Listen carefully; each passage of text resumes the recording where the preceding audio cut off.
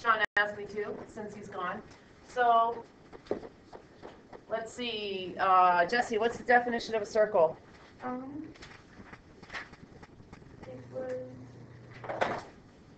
it's a set of all points in a plane at a given distance from a given point. What is it, Cal? Good, Jesse. I'm just going to use the microphone. It is. What's the definition of a circle? What did she say? Okay. Sean, what's the definition of a circle? Ian? Zig? I said Ian, I meant Austin. Zig?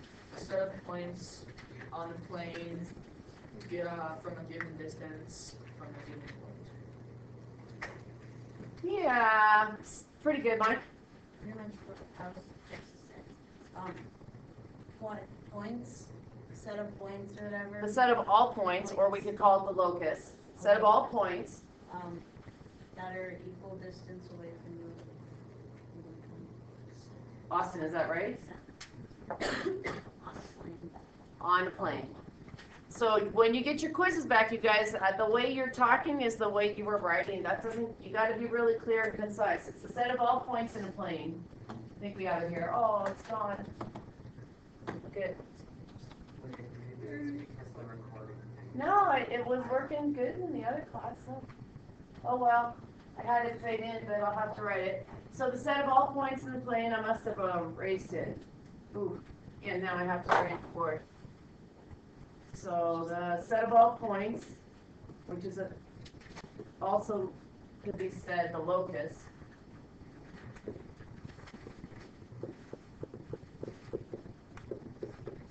Equidistant in a plane, right? Oops, I almost made a mistake. I know, it happens.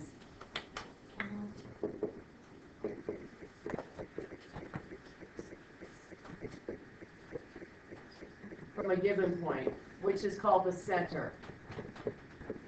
So if you think about it, one big misconception, if this is my center point A, and I pick up my compass, and I construct my circle, this is the circle, you guys. The center is not part of it.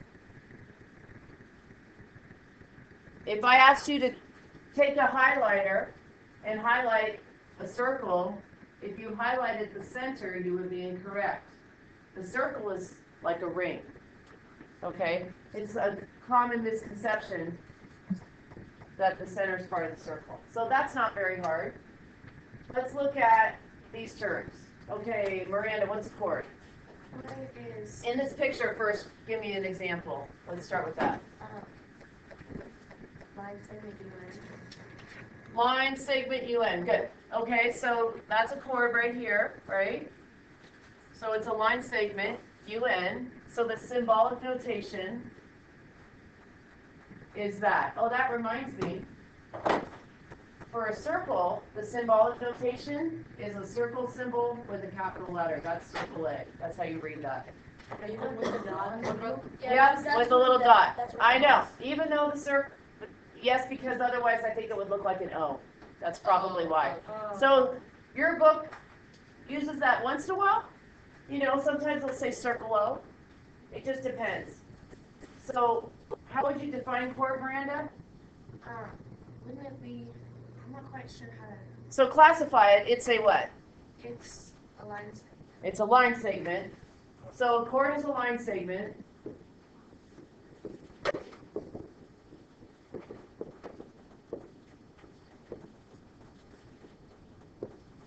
Now differentiate it. How is it different from other line segments? That just has it in the center of the circle. Think about the endpoints. Where are they?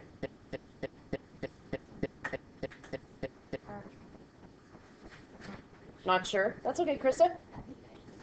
So we don't actually say at the edge, but it's the right idea. Jackson?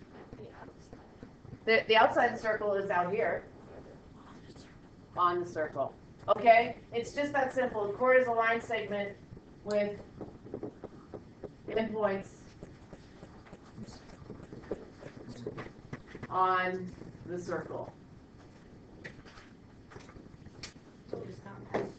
You don't need to say anything else. If it's a line segment with endpoints on a circle, it says it all, right? Because if I put two endpoints like U and O, and I want to draw a line segment, the only thing I'm going to end up with is a chord.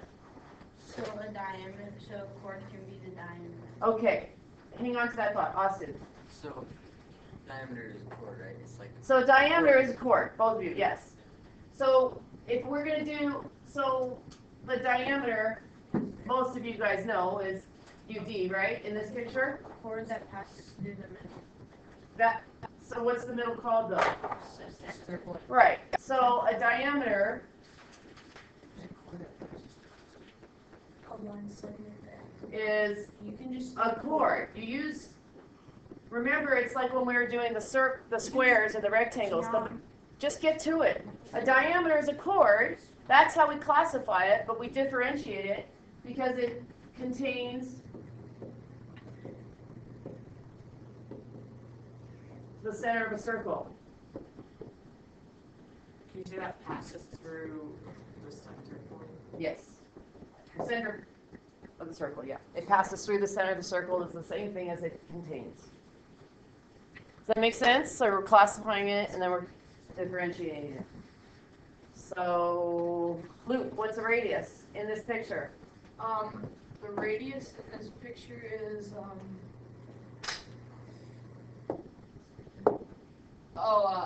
NR. NR would be one of the radii in this picture right here, right? Yes. So what is it then? Is the radius a line segment that Right. goes? It's not a chord anymore, right? So Right. a radius It's a line segment that goes from the center point to the outside of the circle.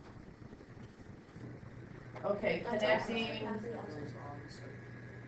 It's not Oh, on the yeah. outside. Goes On The circle a is point on the circle, right? yeah. To the center.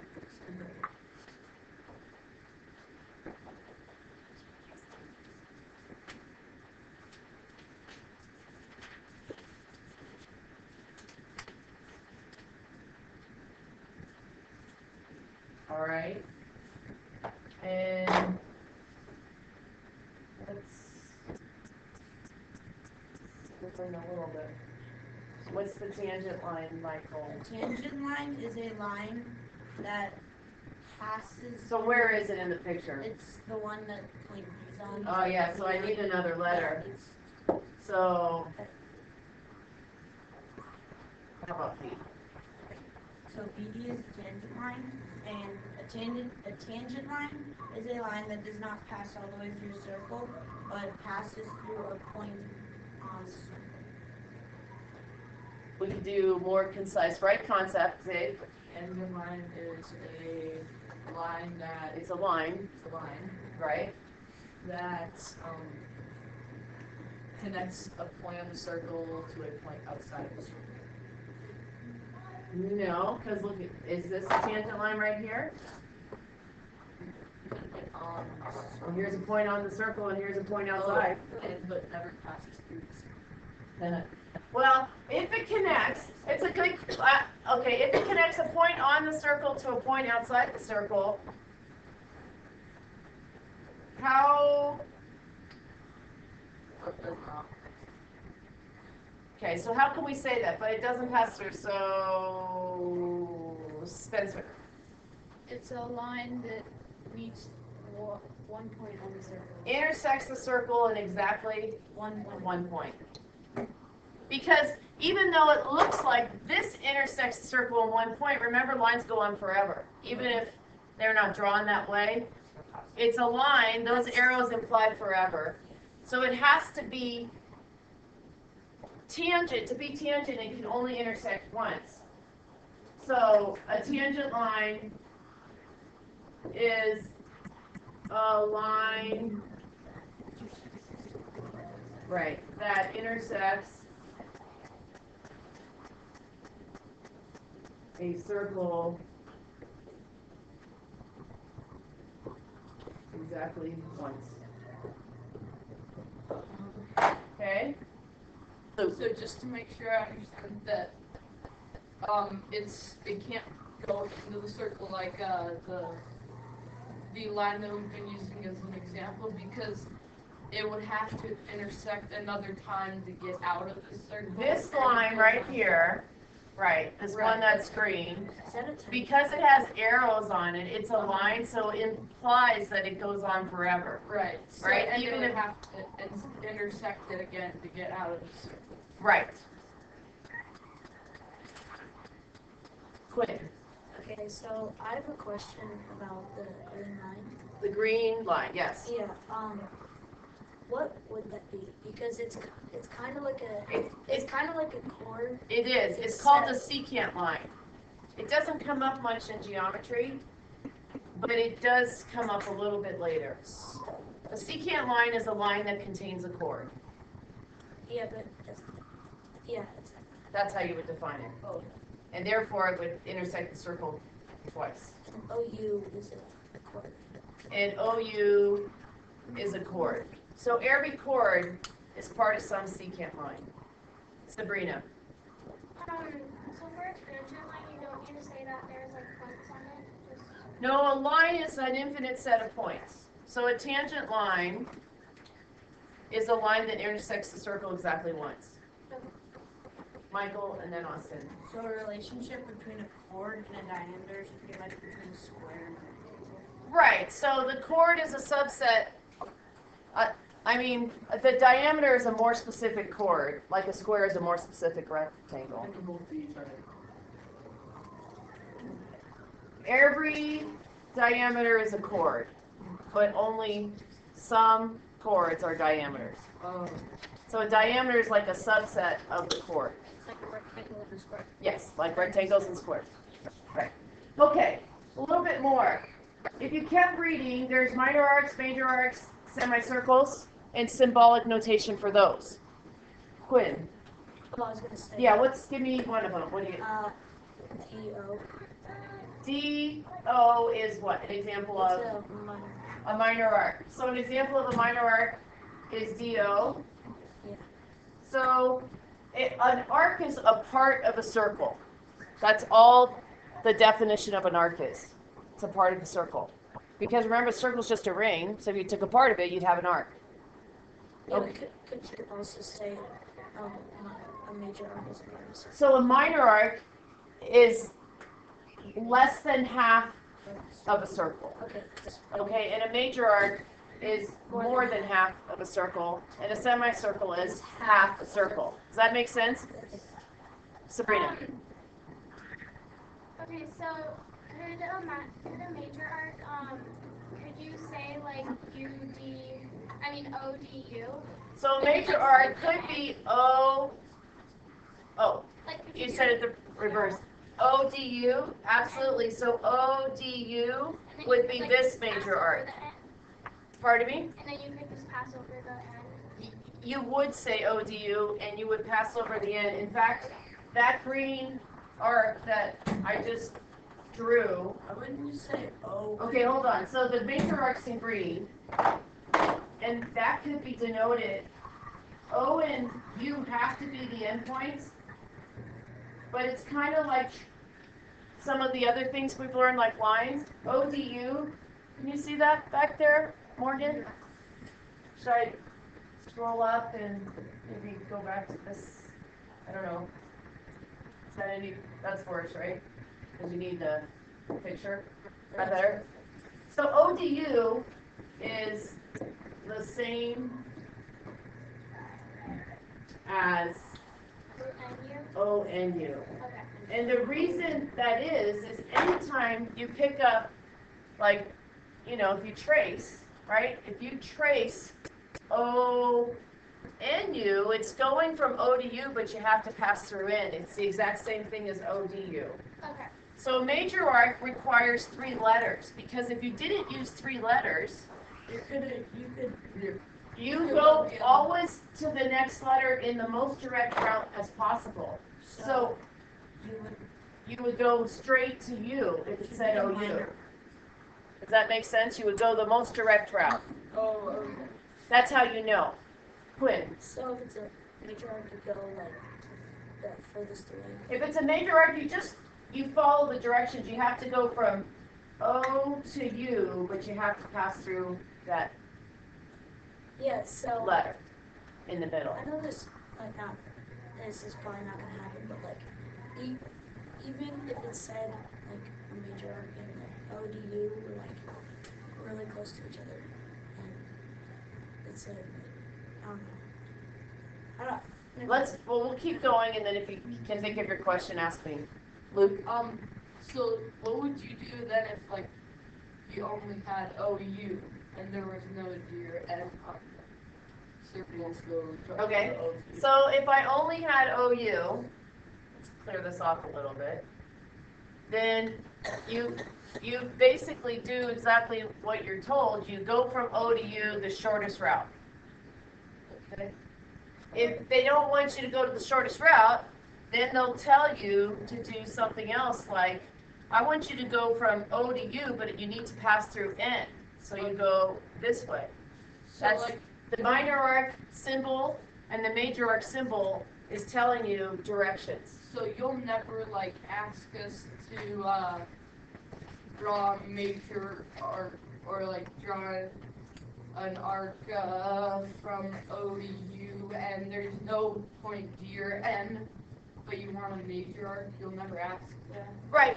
In fact, I won't even probably use I might not even give words. I might just say highlight and give this as the directions, and that tells you everything. If I say highlight and give you this, that's saying highlight the minor arc OU. Okay. If I said highlight this, that's saying highlight the major arc. Okay. Quinn. Will there ever be a problem where there's only 2 letters on a circle? 2 letters is a minor arc. Oh, so if there were only 2 letters in the picture, you wouldn't probably be asked to identify. You need, yeah. Okay. Exactly. And so it's mostly for reading and once in a while for identifying, but if there were only 2 letters on the circle, then it wouldn't really be a good question. There would be like a problem with the question. Semicircle, the reason it's exactly half the circle, and there's infinite number of arcs and minor arcs and major arcs and semicircles, but in this picture, it's easy to identify 2 different semicircles, but they have the same endpoint. So, for example, if I want to, so we have to use 3 letters, because if I want to highlight this semicircle here, it starts at U and it ends at D, but it's on the left side, so I have to put one in the middle, N, because it passes through N. If I want to highlight this semicircle here, then it starts at U, it goes through O and still ends in D, so that's this one here. Okay? So it'll tell you if it wants you to find a semicircle or a major arc. So like It will tell you. Okay. It's more about reading the book so you know what the heck you're reading. Sabrina. If it just says like find a semicircle, is it okay to put UD? Or do you have to? No, because UD is the ambiguous. Which semicircle are you talking about? Okay. And then it doesn't matter if you say like this, which one.